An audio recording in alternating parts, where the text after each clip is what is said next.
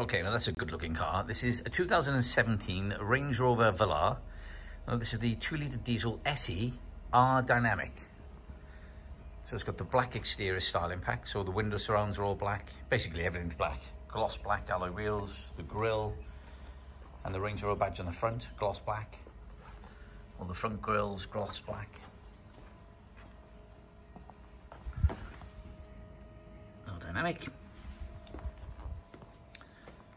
Bonnet vents, gloss black. Basically everything's black except the interior. It's a nice contrast that. It's got the light oyster perforated leather. Well, this is an SE, but it's a huge spec. It's got the very important glass panoramic roof, which slides open. Reversing camera, sat nav, heated seats and heated steering wheel. Nice gloss black trim there. Seats are all nice. It's also got the Meridian surround sound. Can you see it? Yeah, Meridian surround sound stereo system. Can't get my tongue in order today. All the door cards are nice. Electric recline on the rear seats as well.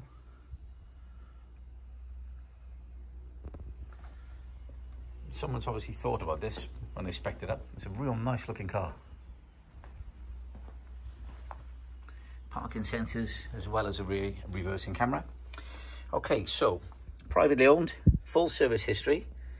There's the registration document, clear HPI report, spare key. We've got 2 keys.